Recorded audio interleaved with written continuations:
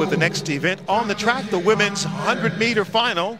This is the A section. Look right there in the middle. You see those Jamaican flags, especially the 1 and 4. That's Shelly-Ann Fraser-Pryce, one of the stars of the Olympic Games, and of course for her country of Jamaica, the two-time Olympic champion from 2008 and 2012. And there is Shelly-Ann, Dwight. And at 32 years of age, and after winning a bronze medal in Rio, where she truly was not completely fit, she's had a child, she is a businesswoman, and she has decided that the track has really been begging to have her back. So she has said, you know what? It is a world championship here. Now is a good time for me to get out here. Next to her, on her left, Aaliyah Brown of the United States, who went to school at Texas A&M, one of the powerhouses of the Southeastern Conference. She has a personal best of 11.01.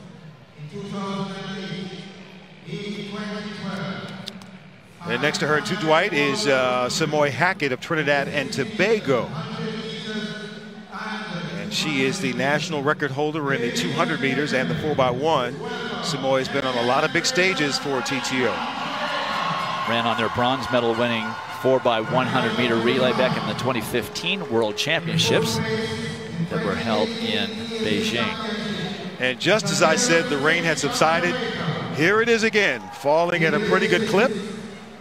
But all of these athletes who've been on the biggest stages that we've talked about, whether it was in college or on to the professional level, have experienced moments like this where the showers are just coming down in sheets.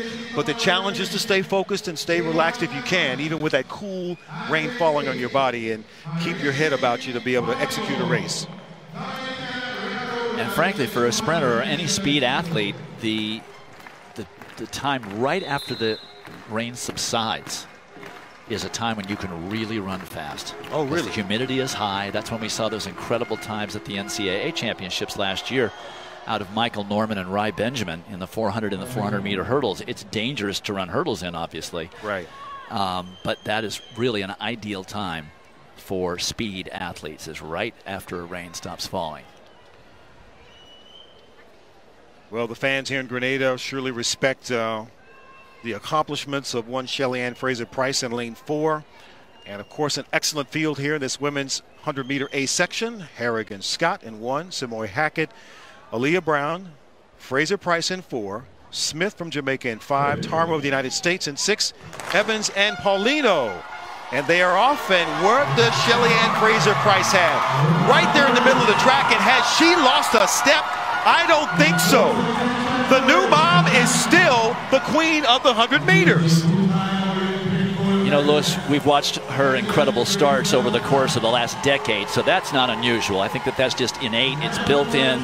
It's part of her DNA. But she really did execute every part of her race very nicely, considering the time of year it is and how much training she's had behind her. It was just time to get out there and run a full 100-meter race. She ran a 60 meters indoors. Now she's run a full 100. That should give her a real good gauge of where she's at. The Jamaican trial's probably not going to be held until sometime in July. So a lot of work to do, but a lot of time to get it done. Look at the reaction to the gun and how well she stays down. She just separates immediately. The only person close to her the first 15 meters was Aaliyah Brown on her left. But she just pulls away from everyone. At the very end, Janelle Smith, her teammate from Jamaica, who also attended Auburn, was able to become a distant second. But I would say you need to pay attention to Shelly-Ann Fraser-Pryce for the World Championships this summer, because she already looks to be in great form. 32 years old, a mom, in the rain, coming back, looking strong as she can be, still showing everybody she's the queen of the Caribbean. And we can't wait to, we're going to look at the results here. Shelly-Ann Fraser-Pryce winning.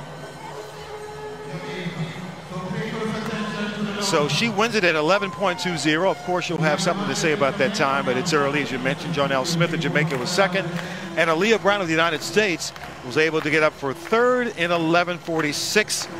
We're going to step away, and hopefully when we come back, we get to talk with Shelly-Ann Fraser-Pryce. The rain continues to fall from Grenada, but the down to chill. Lewis, thank you so much, Shelly-Ann. Yesterday, you told me that you were excited to come out here and see where you're at. Where does that race tell you where you're at? First of all, I'm just really happy to be here. It's my first time in Grenada, so I'm really excited to be here. And this race, it's just a race I really wanted to get out of the way, just to see where I'm at. I didn't get to see the replay, but I felt good, hoping that everything went good according to the coach. All of the new things in your life, a new mommy, a businesswoman, now back as an athlete. How much sweeter was this? It was that much sweeter. I'm so looking forward to this season, being an experienced athlete and just enjoying, just the journey so far, having my son, being an athlete, and still coming back and, defying the odds. I'm just looking forward to it.